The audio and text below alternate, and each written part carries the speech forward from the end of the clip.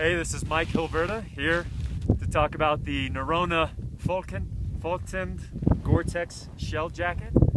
And I probably totally massacred that name, but I don't speak Norwegian.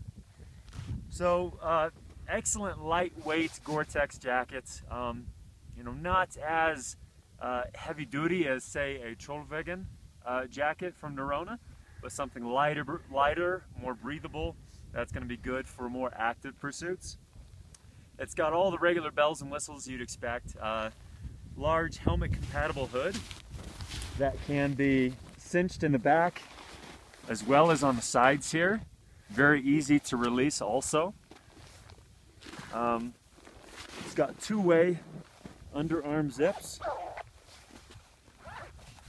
You can open those from both sides, open it all the way. Harness and backpack compatible pockets here that are actually surprisingly deep. Comes all the way up to here and down to about here. Lots and lots of space. Waterproof zippers, of course. One of the great features I love about these Norrona jackets is the length. Again, good harness compatible, backpack compatible length in it. So whether you're touring or climbing, it's going to fit underneath the harness. It's not going to pop out on you. Also on the arms, very long arms. So if you're ice climbing, mountaineering, come overhead, you're going to be fine. But also has good Velcro closures with an asymmetrical, I don't know if you can see that, asymmetrical cuff on there. It's come up and over the glove on the back of the hand, so it gives you plenty of protection.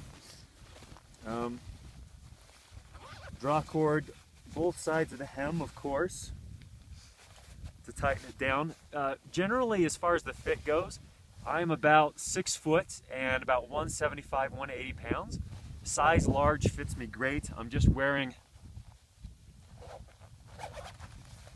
a pretty light Norrona M1 Falketind fleece underneath, so a bit of a light layer there, but it's fairly form-fitting, but you can still cinch it down a little bit with the draw cords to get optimal fit. On the inside, got a small pocket here. The shell on the inside has a little bit, not quite micro fleece, but it's got a little bit of a soft hand to it.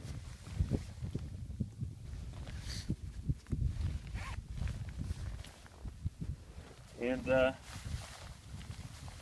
there's your Gore-Tex symbol there. That's about it.